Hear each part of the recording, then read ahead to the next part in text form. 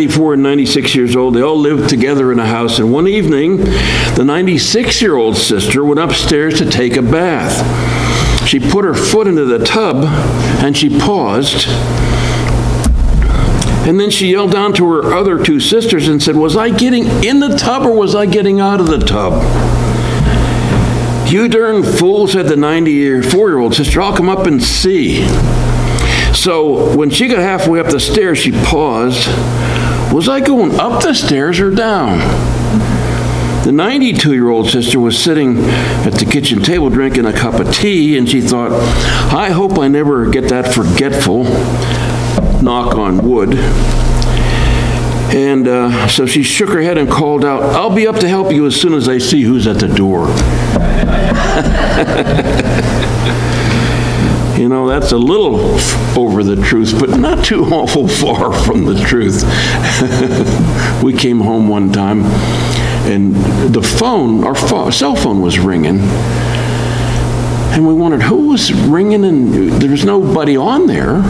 We got home, and we said something to Carol's dad about ringing the phone. He said, "Oh, I wasn't ringing the phone." I said, "What's that in your hand?" And it was a phone, and he was trying to change the television with the cell phone. And he was, what, about 95 right then? 94. Yeah, and they were in their 90s. We had them with us for 8 years, and there was a lot of laughs, you know what I mean? Because they had the ability to laugh, you know, with each other. And she was wondering one time why her sweatpants were so long, and she had his sweatpants on. And she was a little short when he was a really tall, and she had his pants on. I don't know how she got him to stay up, but she was, remember that? And they just laughed. You gotta laugh. There has to be a little humor in everything, honestly. But we have a lot of things to make us afraid, to make us worried. A lot of things that we have, and some people are overwhelmed by the worry that they don't have any joy. Even Christian people are so, I mean, we have so many things, this nasty virus. And my next door neighbor is a physical therapist at the VA hospital, and he told me last week there were so many COVID patients in the Altoona Hospital COVID wing that they were sending some over to the VA hospital. And we used to hear about all these illnesses when the first round of COVID came through, but there's just as many that you just don't hear it now. It's not big news. And some people are dying from it. You know, like that lady and her son. Shocker. But we've all been touched by it. In a church of only 20, we've had 10 people that have had it that I know of. 3 were in a hospital. Thank God 2 of them have been released, John and Bob.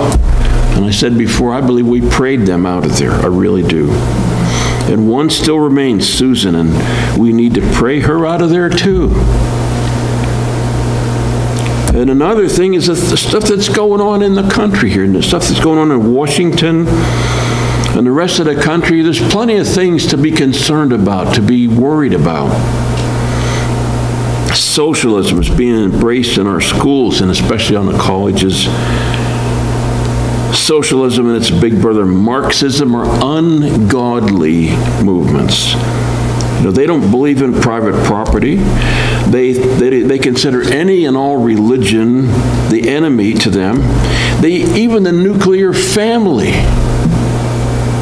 They don't believe in a nuclear family. BLM publishes that. They don't believe in a nuclear family. But God does, because he set it up that way. They consider the nuclear family to be racist. And I can just shake my head. One of the most hideous things in our schools, hideous, I'm talking hideous, is they're encouraging kids, and I don't know if it has to happen in all schools, but as young as 5, to question their gender. Are you really a boy? Are you really? I know that some of that was going on in Hollidaysburg. Are you really? Question their gender. Little kids, 5 and 8 years old, and if there's a sign that they may not be what they look like, they start giving them, in some places, 8 years old, they start giving them puberty blockers, medication, 8 years, and it's dangerous. I read a report from a pediatrician that said this should not be. This is dangerous. And Sweden outlawed it. One of the most progressive liberal countries in the world. They outlawed that. But we're still doing it. It's hideous. Gender treatments in little kids. And then when they're 18, they get mutilated. And this is our country where we live. Trying to turn men into women and women into men. It's hideous.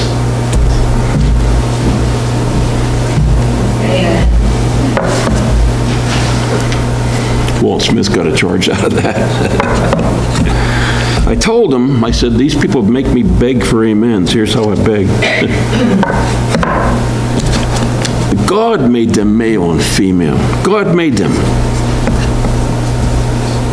So we have lots of things to be worried about, amen? Border security has been abandoned. We can't take care of the whole world. There's no attempt to control the border.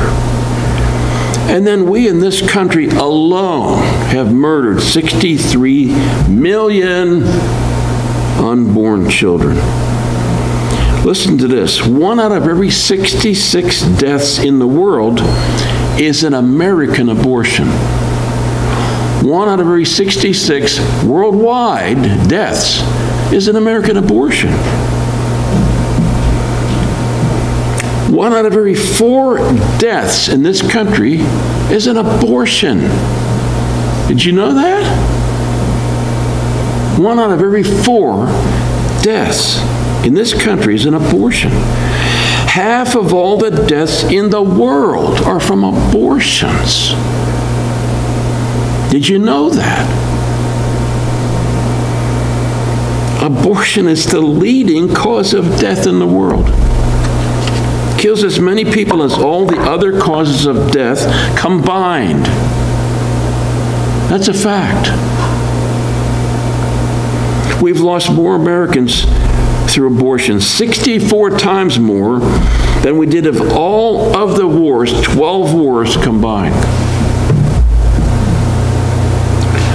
Cause for concern?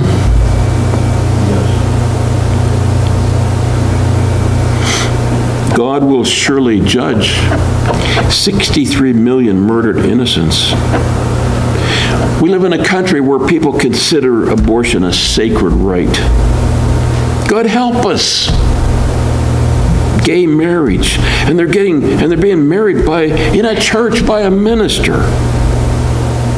So we have plenty of things to be concerned about, to worry about.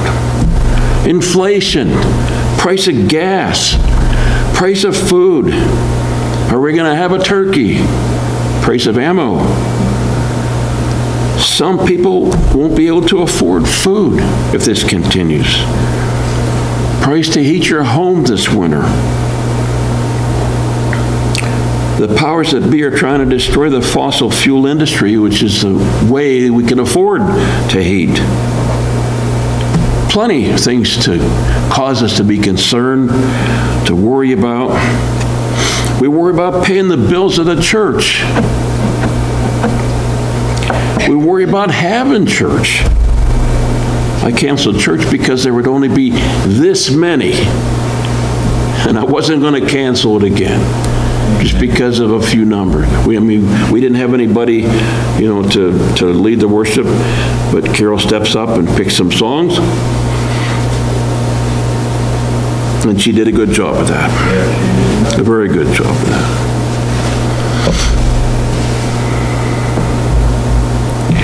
Things were looking bright under the previous administration. Now it seems that like the country is in a steep decline.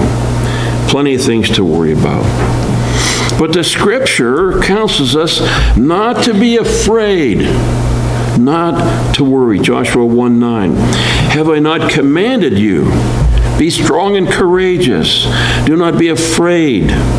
Do not be discouraged, for the Lord your God will be with you wherever you go. There's a negative and a positive in there. Do not be discouraged. Do not. That's a negative. And be strong. That's a positive. Fear and discouragement don't just go away. They need to be replaced with strength and courage. I'm going to say it again. Fear and discouragement don't just go away. They need to be replaced with strength and courage, according to that scripture. Amen. Fear and discouragement come from the world. And who's the God of this world?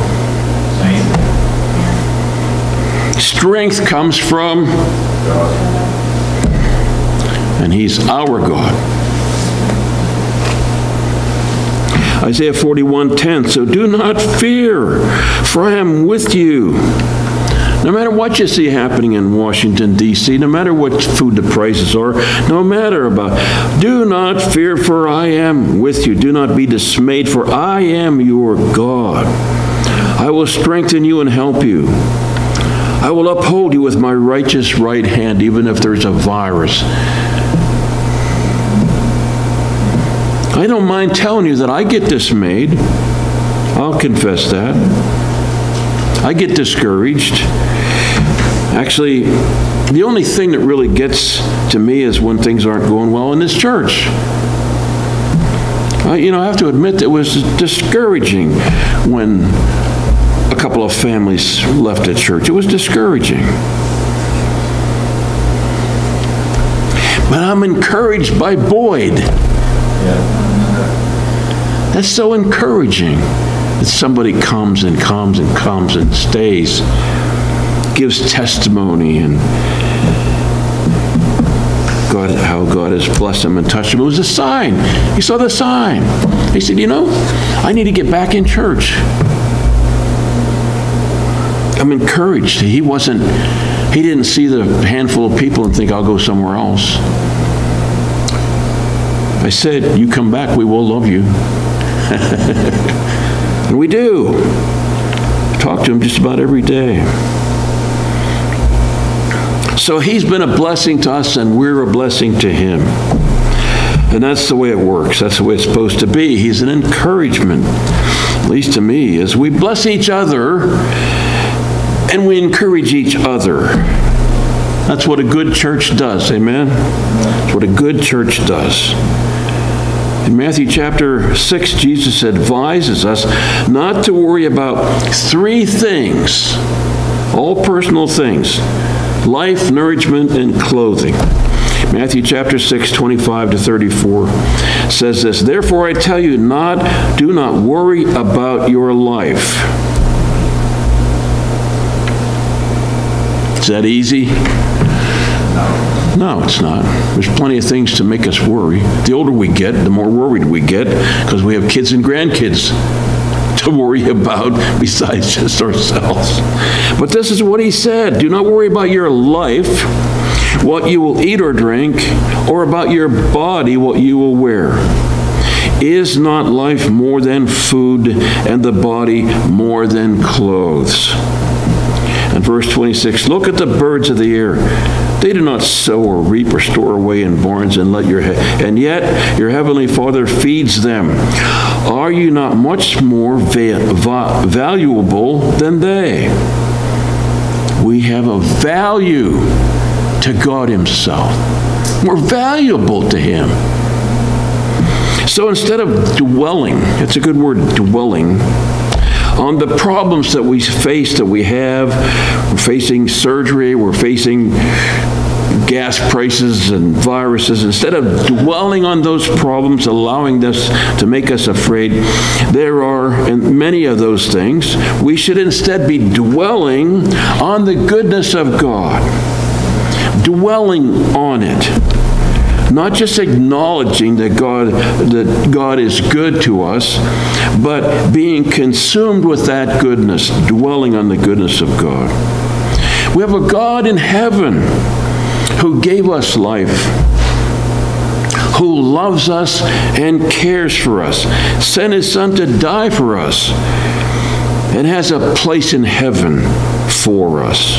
In comparison, the mundane things that we worry about are minuscule if we just keep dwelling on the goodness of God.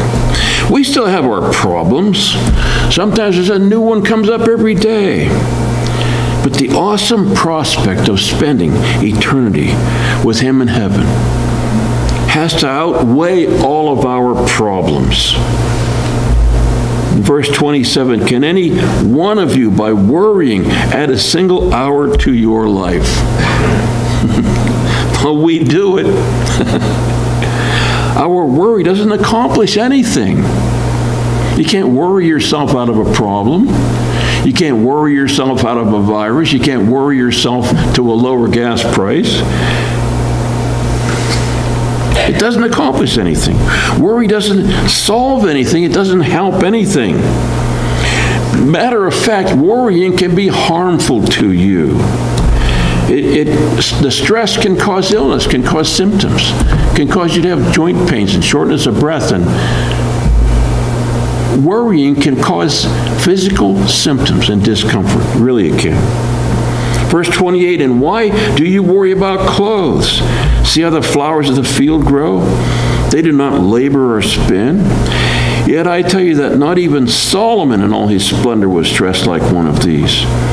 If that is how God clothes the grass of the field, which is here today and tomorrow is thrown into the fire, will he not much more clothe you, you of little faith?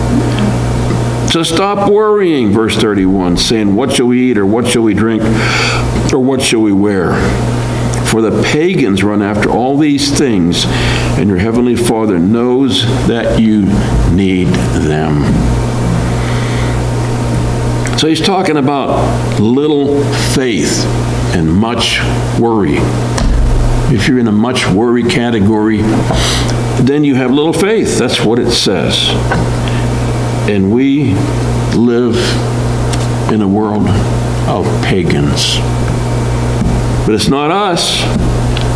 Jesus gives us the antidote for worry in verse 33, where it says, but seek first his kingdom. I know you know this verse. And his righteousness, and all these things will be given to you as well. Therefore, do not worry about tomorrow, for tomorrow will worry about itself. Each day has enough trouble of its own. That's the antidote for stress and concern and worry. Seek first, or first seek.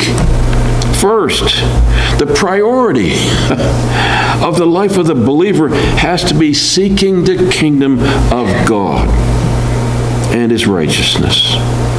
Thy will be done on earth as it is in heaven. Seeking both the kingdom on earth and the one that is to come. The object of our seeking, make heaven our goal. Aim life toward the kingdom of heaven. You know, you can aim your life one way or another. Press toward it. Seek for the glory, the honor, the immortality, and the fellowship we will have with God. We can have fellowship now, but we see through a glass darkly. We don't know what that's going to be like, but it's going to be totally awesome. Words can't describe it. This life is brief and transitory. And though we were immersed in it physically, our seeking, our heart, should be wrapped around the glory that is to come. We must seek the things of God more than our own things. If they come into competition, we got to remember to which we are to give priority. I can convince myself that I need another fly rod, but I really don't. I can convince myself I need another handgun. I only have 2 hands. I could talk myself into that. Seeking his righteousness and his kingdom, and seeking God.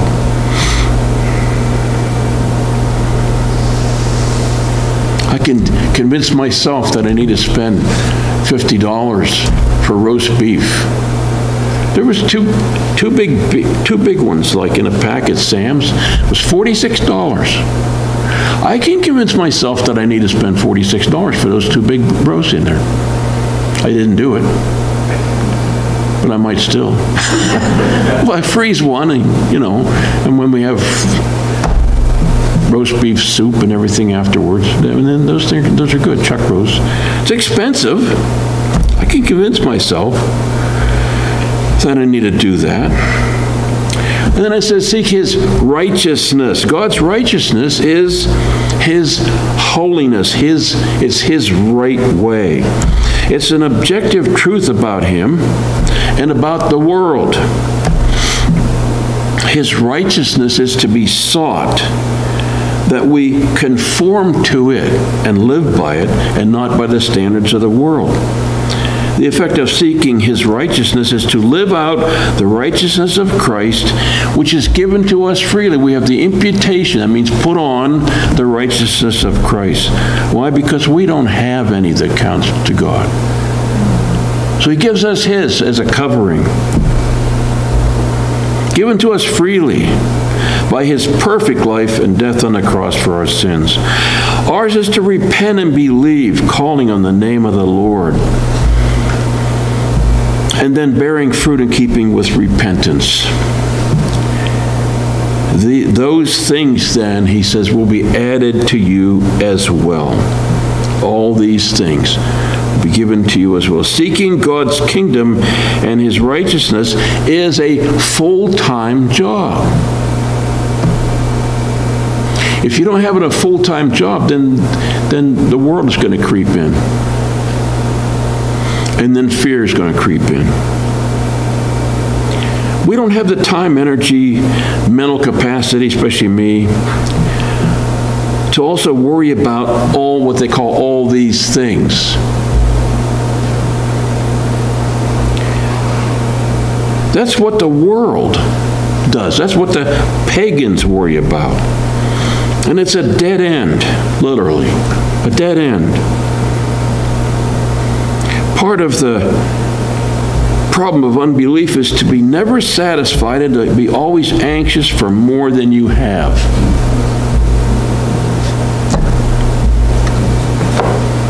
God rescues us from that when we turn to his kingdom and to his righteousness. God knows what we need, but what we want may not be what we need. We convince ourselves that I need that, but we really don't. God knows what we really need. He knows what we need. And everything that we get is a blessing. If we honor God as the one who provided everything that we have, honor God. God doesn't owe us anything. Life is hard, but God is good. You can't out-hard the goodness of God. We are his. We belong to him. We are his people. He paid a heavy price for ownership in us. He has ownership in you. You need to honor that. And he will take care of us. But he does it in his time and his way. If he had our way, things would just be a certain way, but we have to trust him. And verse 34 says, do not worry. Be happy. We win. Read the end of the book. We win. Revelations 15:13. I'm going to close with this. May the God of hope fill you with all joy and peace as you trust in him, so that you may overflow with hope by the power of the Holy Spirit. Would you bow your heads? Dear Lord, we thank you this morning for this small gathering. We trust you with all of our hearts that this gathering is going to grow as those who are stricken come back and as new people come in. We trust you, Lord, to do that. We know you do things according to your will and your time, and we yield to that, Lord. We yield to it. We give it up to you, Lord, because we can't do it, and we know that you can. And so we trust you with everything, Lord, with all of our church, with our bills, with our trials and tribulations and difficulties. We trust you. We just give it all to you, Lord. Turn it over to you. And we will not be in fear. We'll be trusting and hoping and dwelling in the goodness of God instead of the fear of the things that are taking place that we see around us, Lord. So help us to do that, Lord. Sometimes it's easy and sometimes it's not, but help us. Be there with us to help us. Stay in joy and in the goodness of our God. In Jesus' name, amen.